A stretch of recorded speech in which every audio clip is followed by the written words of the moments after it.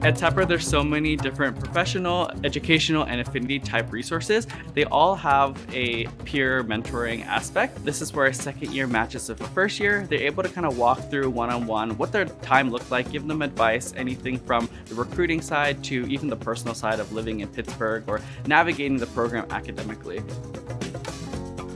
During my first year, I had a lot of really great mentors. At that time, I was still a little bit unsure of what exactly I wanted to do. They were really able to point me to specific companies or specific roles that really stood out to them. And through that, I was able to get a really good breadth of what was available and kind of see, okay, well, that looks really interesting to me and I'm gonna pursue it in the future. The Master Career Center focuses on giving that professional recruiting, development, and support to help you get that job that you want.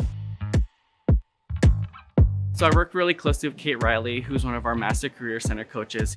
Early on in my time when I was doing internship recruiting, I was working really closely for getting my resume up to where it needed to be. I was also working in getting what I needed to prepare for in terms of what type of questions they would ask into interviews. Before Tepper, I was living out in the Bay Area. I was working in the pharmaceutical industry, doing regulatory compliance consulting at a clinical research organization.